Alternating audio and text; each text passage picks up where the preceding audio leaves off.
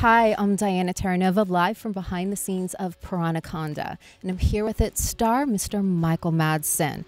I'm glad you referred to me as the star. I think the big snake is the star of Piranhaconda. How you doing? I'm Rib Hillis on the set of Piranhaconda in Kauai. I play a character called Jake Blackmore. My character is a stuntman in the movie. Now, I may not be a stuntman in real life, but I did play one on TV. I actually played a doctor on TV too, but I definitely am not going to give anyone any medical advice. So, your character in the film is a doctor. Well, my dad was a firefighter, and I thought about being a paramedic. And so I had studied medicine for a while in my early 20s.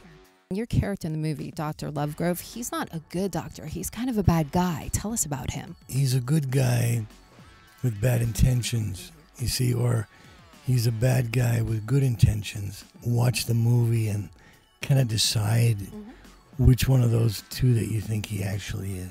Now, you play a doctor in the movie. I do. Michael Madsen plays a doctor too, and he told me that he actually trained as a paramedic in college. Do you have any formal training as a doctor, Yasmin? I would say I've dated a few doctors. Does that count? I've learned that I have a major scrub fetish.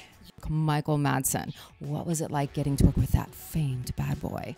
Actually, Michael Madsen was one of the highlights. He's like the epitome, I think, of like just a cool guy. The way that he talks, the way he walks, his swagger. I only agreed to do the movie if my character survived. And so there's two different endings of the film. I'm trying to find out which ending they're using at the moment. So You don't have any special ins with Roger Corman, Forrest King, and Jim Wynorski? I have special ins with them, but whether or not they're going to remember that is when they cut the movie. I don't know. We'll have to see.